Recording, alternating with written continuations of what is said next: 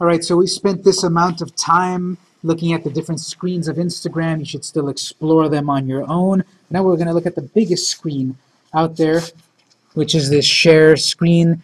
This is a weird icon. I never really liked it, but it's the take a photo icon, basically.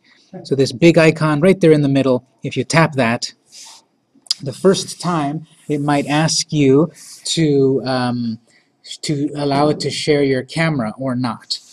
And depending on your device, you might have a different screen like mine. I just flipped it over to the front-facing camera. You can't quite see it, but I've got a little spinning arrow right there. If I tap that, it goes to the back, but obviously you're not going to see anything. So if I tap that, it's front-facing. Let's say I'm just going to take a photo of myself, but you've got library, take a photo, create a video. So remember, we can do 15-second videos on Instagram, or take a photo, or load one up from the library, whatever is saved on your device. So I'm just going to take a photo. You can tap that button. So that's the photo. We have then the famous filters down at the bottom. All of these filters, one at a time, can be applied to a photo. So the very first filter is normal, and here's some new ones that were added. Clarendon, Gingham, etc. So if I say, what does this one look like? I tap moon, there's my photo. What about lark, Reyes, etc.? There's a bunch of them now. That that Wikipedia article needs to be updated because there's more of them. And Hefe, Inkwell, etc. So whatever photo filter you like here, Clarendon, some of them you may say, well, these look almost the same. And yes, some look very similar, some like skew toward a certain color. You're not required to use any filters. You can use the original if you want, and even that is a hashtag. Hashtag no filter. So one word, no filter. Hashtag no filter. That's a filter that people use. Well, that's a hashtag people use to show off, I didn't use a filter. Hashtag no filter. But if you like any of these, you can select them. I won't select the filter yet because there's other things I want to look at also. This is a pretty complex screen because I've got, there's my photo, there's my filters at the bottom, but at the top I've got a bunch of icons as well. The first icon at the top, that's supposed to be a classic film filter, a classic camera film filter. If I have a classic, Canon camera and I screw a filter onto it, that's what that represents. I've got a little sun, which is lux. What that's supposed to do is sort of like create an optimized version of the photo automatically, and there's a slider here. I can move it all the way up to 100%, and maybe on my projector it's not quite obvious, but it is altering my photo in different ways. If I lower lux all the way down, it becomes a little less contrasty. Higher is bigger contrast. I can actually apply lux and then filters. I'm not going to do that just yet. I kind of like a higher lux reading on it, but I'm going to cancel it at the moment. I've got filters, I've got lux, and then I've got this little gear. That's a complex one there. Under gear, I can do all of these things like adjust it, change brightness, contrast, structure. Let's see, structure. When I just play with that, increasing it, it's kind of getting posterized. It's losing quality. Adjust. I can rotate it. Or like that.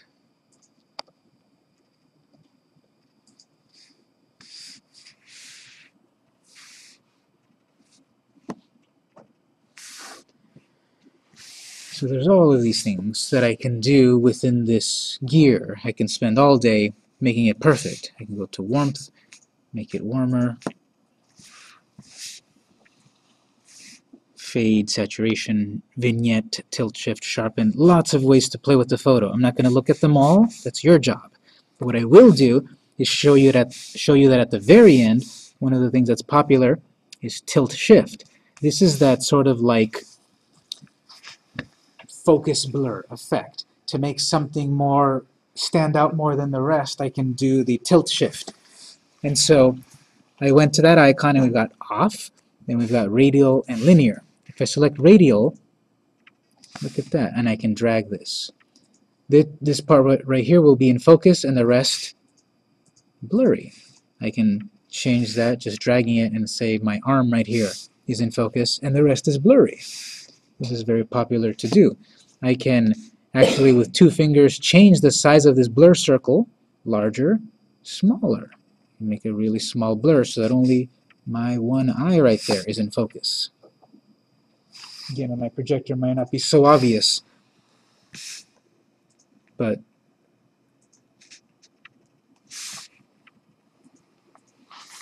that's blurred right there. Linear is that there's going to be a line of focus which can be rotated. If I put this up vertically like this, so you see that part of the photo stands out vertically and the rest is a little blurry. This can just be dragged where you want it, and it can be expanded, 2 fingers, and then also rotated.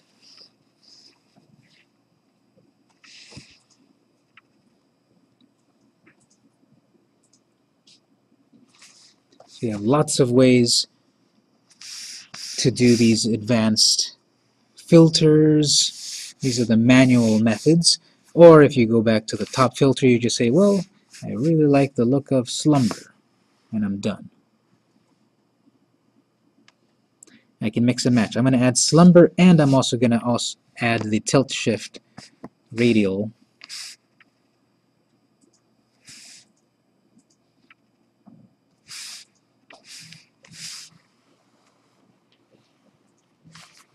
So I've got the filter and the blur. Suppose I could also add lux on that. After I'm done playing with that, I can always spend a lot of time on it. After you post it, you cannot go back to re-edit it. The photo is done. So once I proceed from this screen, I can't go back to further edit it. I can go back to edit, for example, if I add a caption and such. I'll get back to that. But let's say I'm happy with the photo at this point. I'll click Next. Share to followers or direct. I've got 3 followers. So when I share this, those 3 that followed me could see it in their timeline. But again, if this account is following, if a certain account is following 1,000 of them, 1,000 accounts, mine might just zoom by because that person is following a lot. So I want to share that to all my followers. There's direct also, that once I've got connections, I can share.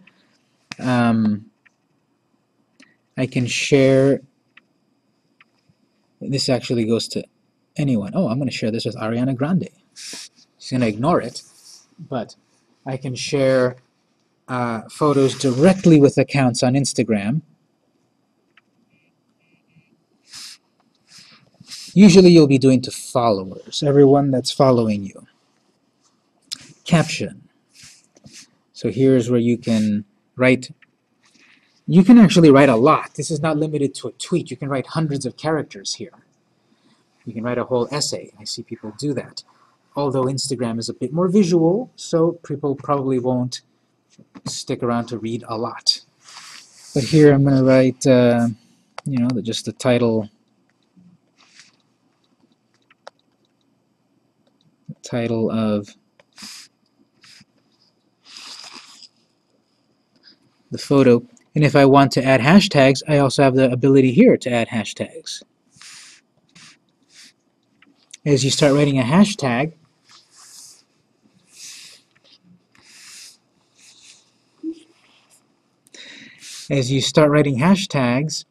it's going to suggest to you what you might want to use based on popularity. So I wanted to hashtag it Deep Thoughts. Hashtag Victor. Let's see what that has. Victoria. Victoria's Secret. Victory. Victor. 419,000 posts. So I'm going to hashtag it that too. And of course I can do emoji if I want.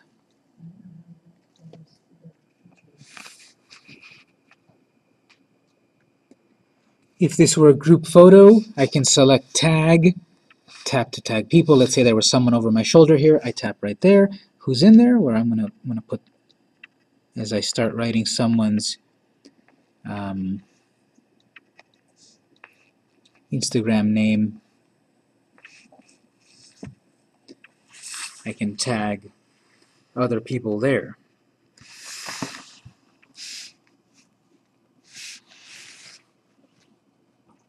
Add location. If I want to attach this to a location nearby, now that's been added to that location. And then if I want to share it to these other networks, I have to click and log into them. And what I share here to Instagram will also get sent out to the other networks.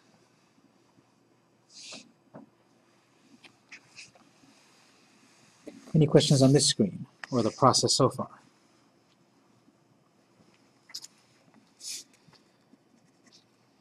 So you saw that I took a photo at this moment, filtered it, and I'm going to share it. I could also go to the library and load up a photo that was previously taken. Share that. There you go. So all my followers could see that. Could then result in those actions right there. I could get the heart. If someone, like, I'm looking at that, and if I like it, I can tap the heart. And so now they've got 146 likes. Never mind, I don't like it. I'll take it off. So I could have that for mine as well. Someone comes across that photo, they like it, they can tap the heart, or you can also double tap. That's possibly a shortcut. Although it's gauche to like your own photo. So if people then like your photo, they can tap the heart, they can double tap. What they could also do is the comment. So these are kind of in the order that I would say that are the value of interactions. Emma Sweets. I can do favorite there, great, move on, what's next? I like that one too, favorite, move on. A higher level would be a comment. If I add comment along with all of these other people also that have commented, I'm part of the conversation. I could say, looks great. I can write whatever I want. I can add hashtags. I can keep the conversation going. I want this for my photos as well. I want people to comment on my photos. The reason for that is maybe they haven't followed me. Maybe they ran across my photos simply through search, but then someone commented. If they took the time to comment, they probably care about my content. So what I would do is, let's say one of these people commented on one of my photos. I can click on their account and again go in to see. She's got nearly 6,600 followers and following 900. I could follow, and now I'm going to be her 6,600th follower. She got an alert, and then she could follow me back. Obviously, from this fake account that I'm doing, probably not. But if it was a real account, it might have a value.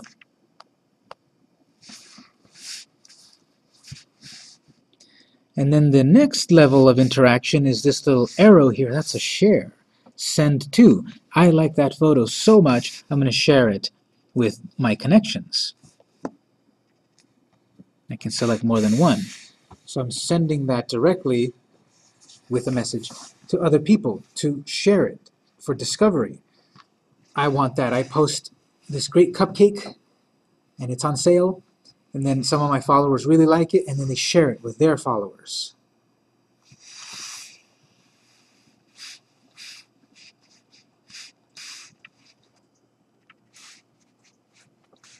I'm going to send it to that group of people. So yes, I don't know who those people are. They're probably going to say, who is this person sending me this stuff?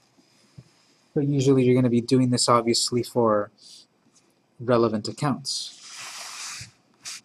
I'm going to go back to share again. I'm going to tap that post photo button again, because as I said, you can go to your library, you can take a photo right now, or you can do a video. I'm going to play with video for a moment. I'm going to select video. And the way this works is you've got 15 seconds. This little counter down here is going to fill up to the top 15 seconds. And the way it records is you tap the button and you hold it. So I'm going to put the camera around here. I'm going to tap it and hold it. Hello everyone, this is my Instagram photo. I mean video. So then I'm going to switch angles here. I'm learning how to do Instagram. And then I'm going to do something else. This is a pencil. So I have all of those 15 seconds to fill in. And you could just turn it on and record 15 seconds straight. Sure, you could do what I did, which was every time I tap and hold, that's when I'm being recorded. If I stop holding it, it stops recording. See that? And I can fill up the whole amount of time.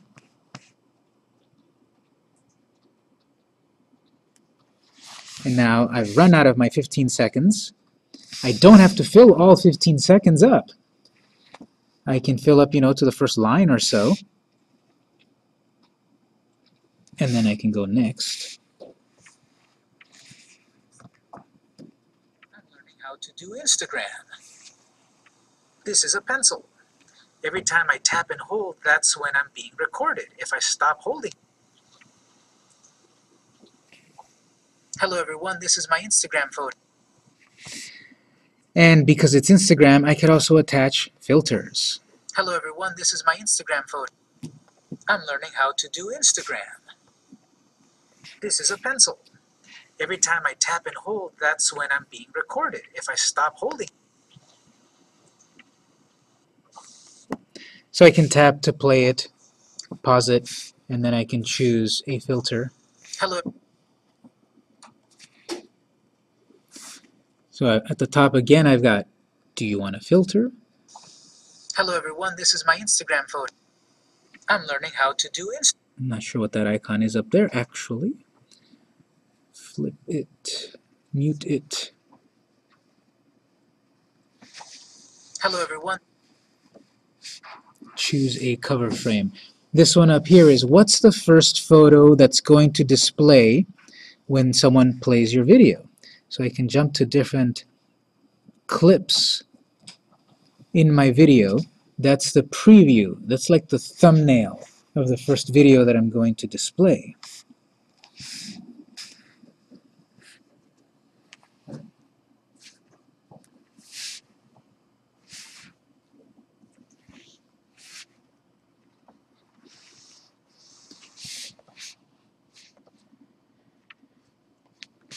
And it's going to be very similar then to sharing a photo, but this time it's a video, to people, to the other networks. Notice I can't share it to Swarm. You can't put videos on Swarm. You can send it to these other networks. You can attach a location or not. Go share.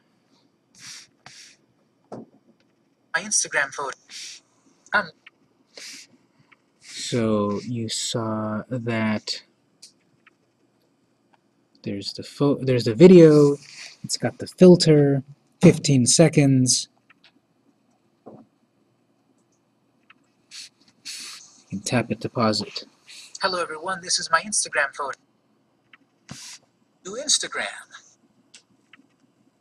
So here you go, Instagram photos, Instagram pictures. You have those two big things that you can share on Instagram. And all my followers, hopefully then, will engage in these different interactions. Let's say you posted something, you don't want it anymore, you've got the three dots, delete, or you can go back to edit. But you can only edit the description, the caption. You can't edit the content anymore. You can go back and add a location, sure. Besides that, there's not much else that you can edit.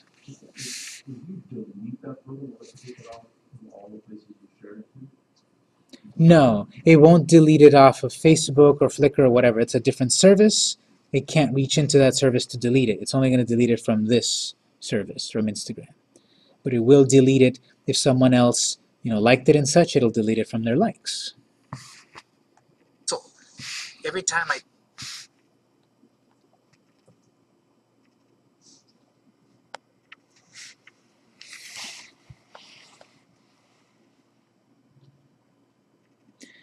when I'm posting something, I'm going to go back and edit the text of this photo back here.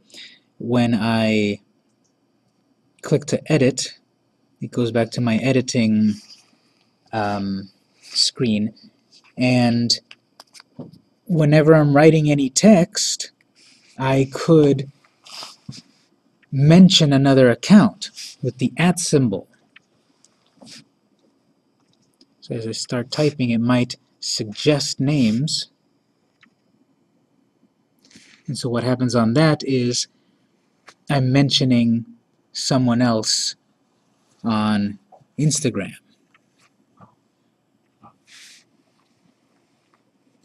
So that's an active link.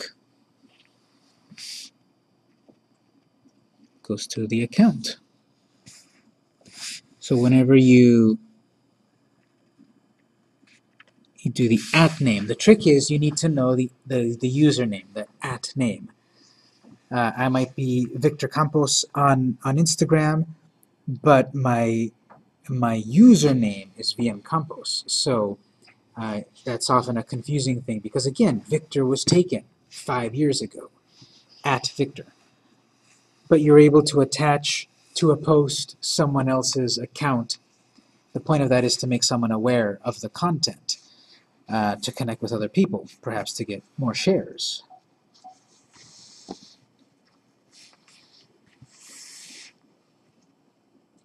So what you're going to post is going to be up to you, depending on your brand, your product, or identity, etc. You can post photos, you can post video. What to post really should also be informed by the activity that's happening, the search, the trends and such. Because if I have an idea about new moon, I could possibly share that because it might be relevant to what's happening at the moment in the Instagram community. So always check out what's happening under search to give me the idea of what to post myself. So after learning the tools, then it's up to you to create the content to actually share it. And the more you engage in this, the more you share, the more an audience you build. Over at Southwestern College, I teach a version of this class, a social media class, that is 16 weeks long. We cover lots of networks, and we also have homework there for a grade. So when we did the Instagram assignment, the homework on that was to share something on Instagram new every day for 1 week straight. So one new thing every day for 7 days with a different hashtag every time. So that, in my hopes, was to force people to think, to be creative. What are you going to post? Are you going to post the exact same kind of photo 2 days in a row, 3 days in a row? Boring. Why is anyone going to follow you? So to be forced into doing that, people got creative. And then extra credit was videos, because that is another mentality and another kind of bit of content.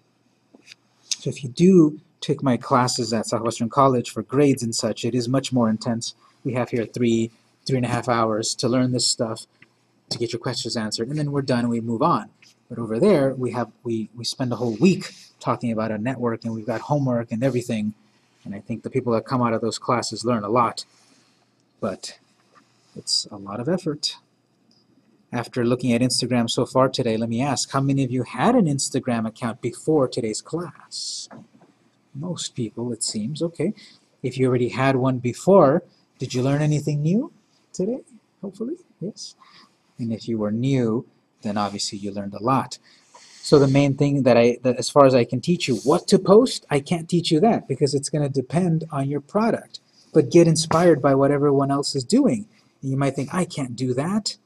Yes, you can. You can do a version of that. Look at that photo right there. Just a random photo that I saw. That's such a boring photo. But it's obviously a very important soccer player. 713,000 likes. Oh yeah, it's him. It's Neymar, isn't it? So, honestly, terrible photo. Not that interesting. But the content of it, who's in the photo, the concept of it is the one that got it up to 713,000 likes, which of course it doesn't hurt that he probably has a few million followers. Yeah, only 36 million followers.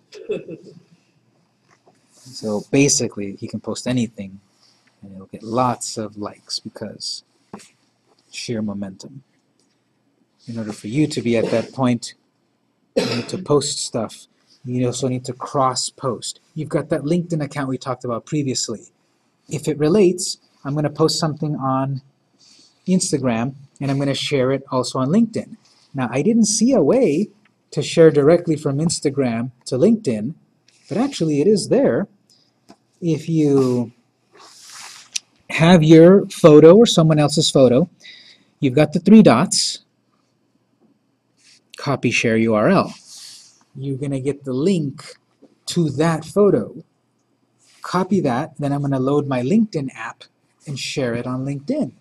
So that photo that I posted on Instagram will now also spread on LinkedIn, where maybe I already have some followers, and I want to perhaps bring some of those followers from LinkedIn over to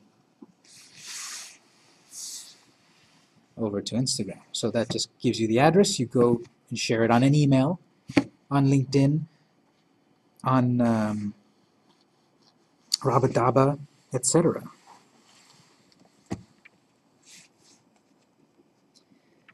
So as we wind down the main lecture, any general questions on anything we've talked about all day? Yes? Sorry, you already covered it. When I posted before, I went to a site that has trending hashtags. Is that like considered black hat?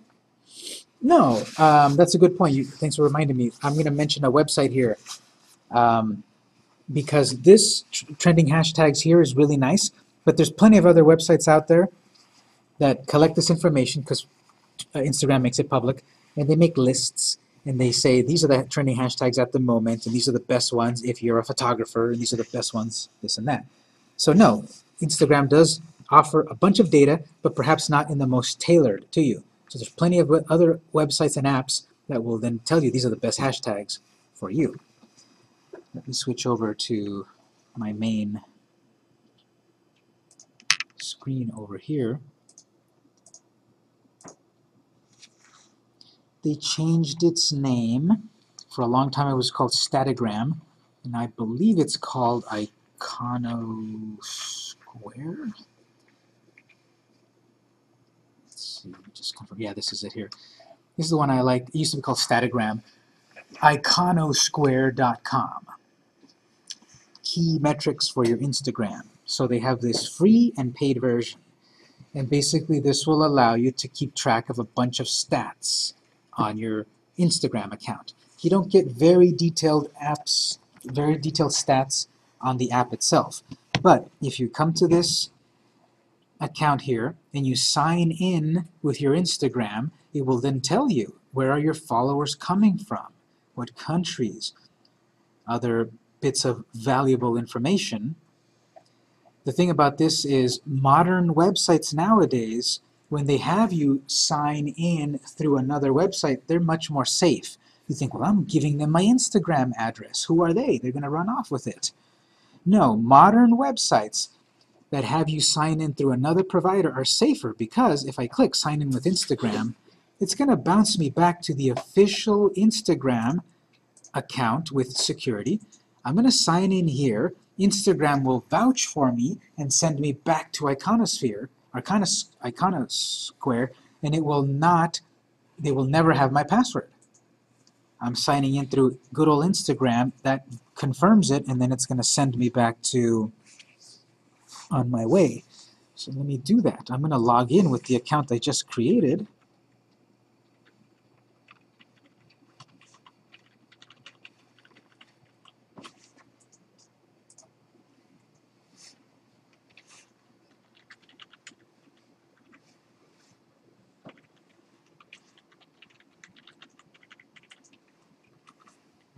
Well, since I created a fake account, I don't remember my fake password. But I would assume I was able to log in. It would then show me a screen of data, of course. But from this screen also, once you log in, there's going to be a screen where it'll show you the top trending hashtags and such, and you can search hashtags to see what's most effective.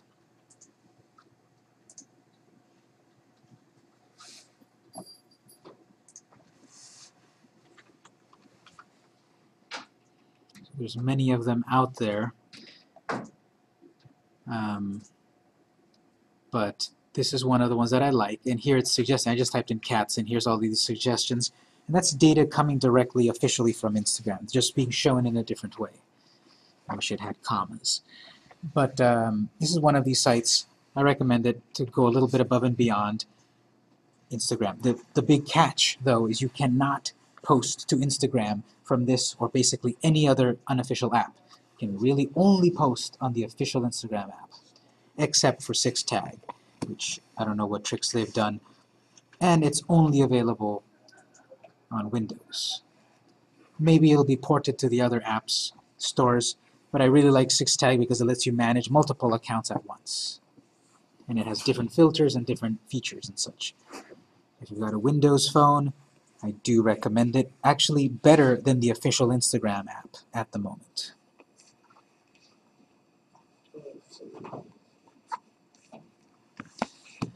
Any final questions? Yes? You like the new app of Boomerang? I haven't really played with it. There's so many hours in the day. You might know more about it. What is Boomerang? I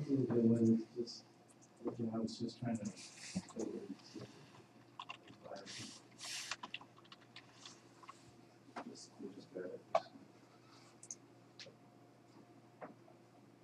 Introducing Boomerang from Instagram. It's not a photo, it's not a GIF, it's a boomerang. Okay, I guess it's like animated graphics, animated GIFs, which are very popular. So, They have two other ones layout. hyperlapse, yeah. So, there's hyperlapse, there's boomerang, and so forth. Just different ways to share photos and such. We've got enough on our plates, perhaps, at the moment with Instagram. That's a whole world there. But there's always something new to learn. So that's it for the main lecture at this point. We'll have some lab time until 1 in case you need some individual help and such. If this were my other class, I would tell you post something new every day. That's how you're going to get used to this. That's how you're going to get good at it. Maybe you're going to challenge yourself.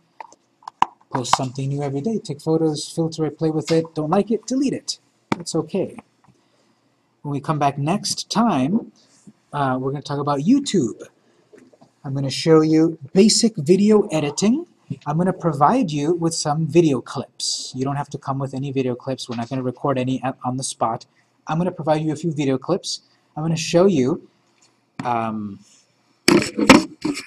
video editor of choice, because it's free, on Windows. It's Windows Movie Maker. And I'm going to mention also the video editor of choice on the Mac, which is free also, iMovie. And there's, of course, more powerful and more expensive video editors out there. But next time, we will create a short video together from the clips that I give you. Once we've got that, then we'll create a YouTube account and upload our video there and talk about optimizing for YouTube, because by some estimates, YouTube is the second largest social network.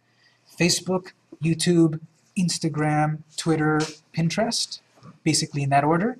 You might not have thought about it, but YouTube, it's got hundreds of millions of users, traffic, and that could give you a big audience as well. And actually, very few networks let you do this. YouTube is one of them. You can make money off of your content. Uploading YouTube videos could be profitable for you, and it is. There are these YouTube personalities out there that you won't believe that they make literally $1 million a year off of their YouTube videos. More than that. I'm being conservative. There's one guy that supposedly made $20 million last year off of YouTube. And I myself have made like a cool $10 off of YouTube. Cool 10 a year. So far. That breakdown by the hour. By the hour, it's like 5 cents. So it's doable, and we'll talk about that. And usually when I teach my class that is 4 weeks or longer, usually I cover YouTube on 2 days, because we usually can spend one day just on the video editing aspect of things and one day on the YouTube SEO aspect of things. We're going to have to cram it in into one day, and we'll do fine. But let's have some lab time. If you need it, we'll be back next time, and we'll talk about YouTube.